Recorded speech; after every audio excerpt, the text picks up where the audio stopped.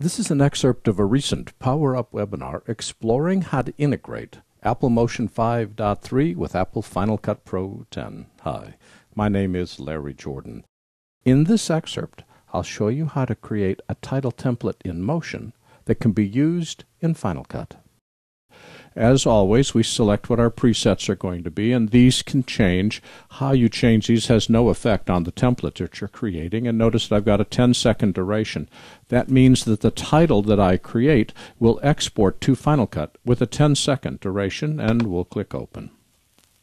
Because I don't need the timing pane, we'll press F6 and hide it.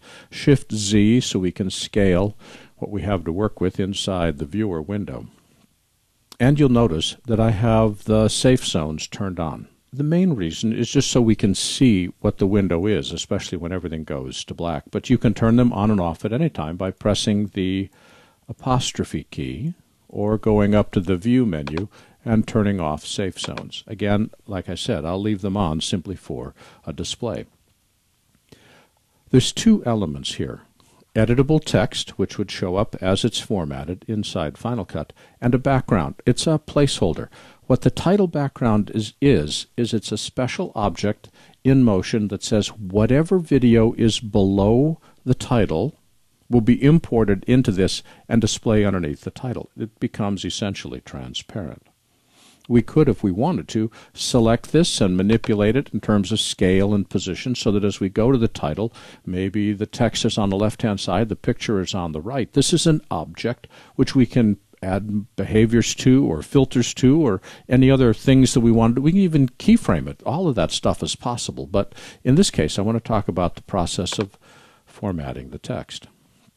Notice that both the text and the title are in the same group. Well, what I want to do is I want to have the person's name, a person's title, some animation behind the text but above the background. That means I need to create at least two more groups. So we'll just right or control click inside the Layers panel, set this to New Group, and I'm going to call this Text. You don't have to rename it. Renaming it is totally arbitrary, but I like renaming it so I know what I'm working with. I'm going to grab the text clip and drag it up. So now I've got a group, a folder that contains the text, another group or folder that contains the background. I'll just relabel this background, and I want to create a third group. And remember, stacking order affects what's foreground, midground, and background. I want it to go below the text but above the background. So there's my text, there's my midground, and there's the background. Well, I don't need to change the background. I just want that placeholder to be left alone. But let's start with styling our text. When we create, select our text.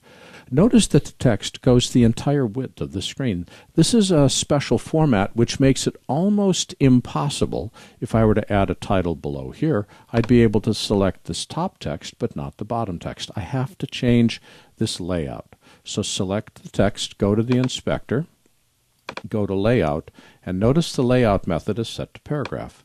I need it set to type. Now just the text itself is selected.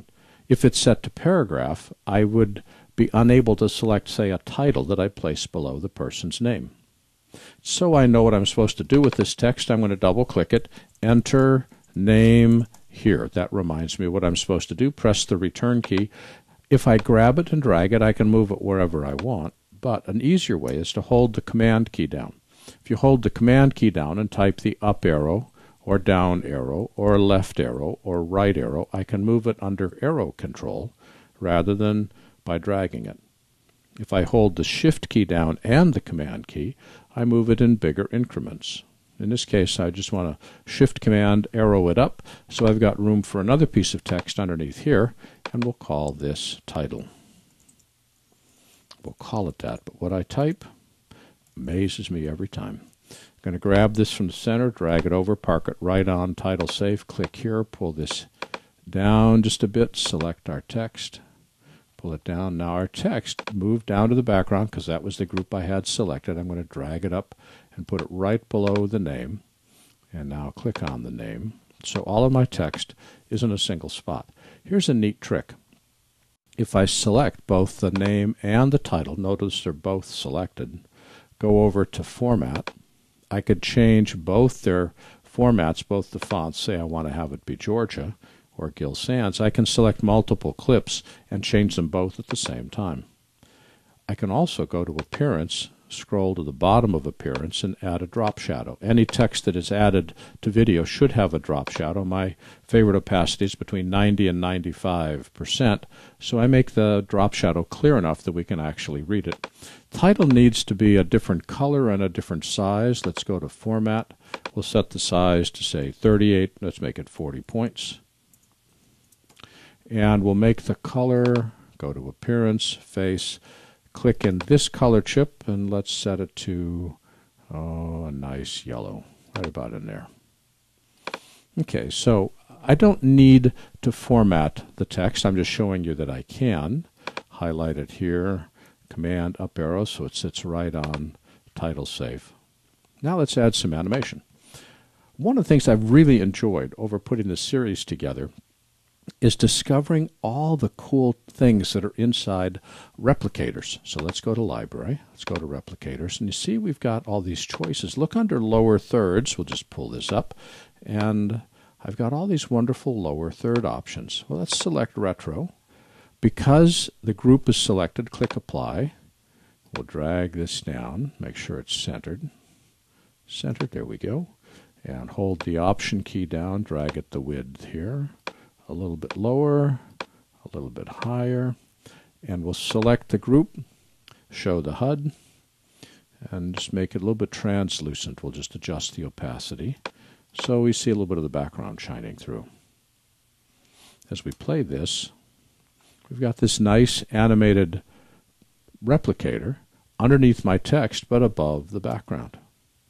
And now how do we get it to Final Cut? It's easy. You go File, Save. And I've created a new category called Larry for all the stuff that I create. It's not required, but it's nice. Helps me find it. We'll call this our lower third blue and publish it. Switch over to Final Cut. And let's put this over something where it's going to be really obvious. Let's show our titles. There's Larry. There's the lower third blue. We'll just add that, spacebar. Hang on, it's got to get it loaded. Took a second. Try that again. Look at that. A little bit of translucency so we can see the trees. We've got the bright blue. It stays inside Action Safe and Title Safe. And then if I double-click the name, Command A, type Larry, double-click the title, Teacher, and look at that.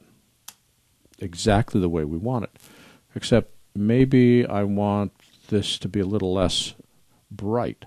So let's right mouse click directly on the title, open it in Motion. Let's click on our mid group, show the HUD, make it more transparent. Save it. Go back to Final Cut. Now here, anything that I've added to the timeline is never changed. So if I've modified it in Motion, I got to get rid of the version that I've got. Then click off the browser.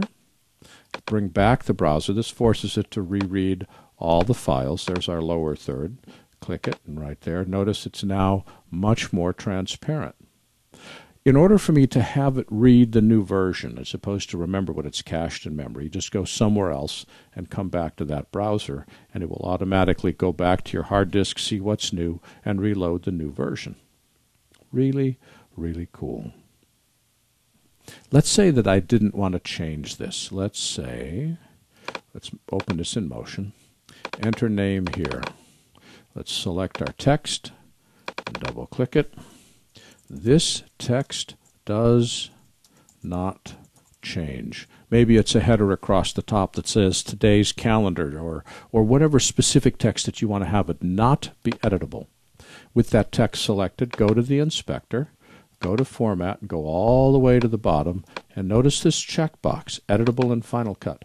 When that's unchecked, I'm not able to edit the text. I'll be able to do this one, because notice the title is checked as editable, but type here, where it says this text does not change, is not. Save it, switch to Final Cut. Again, go off the browser, come back to the browser, get rid of this, pull this back again, And I can't click that text. I'm double clicking, but nothing happens.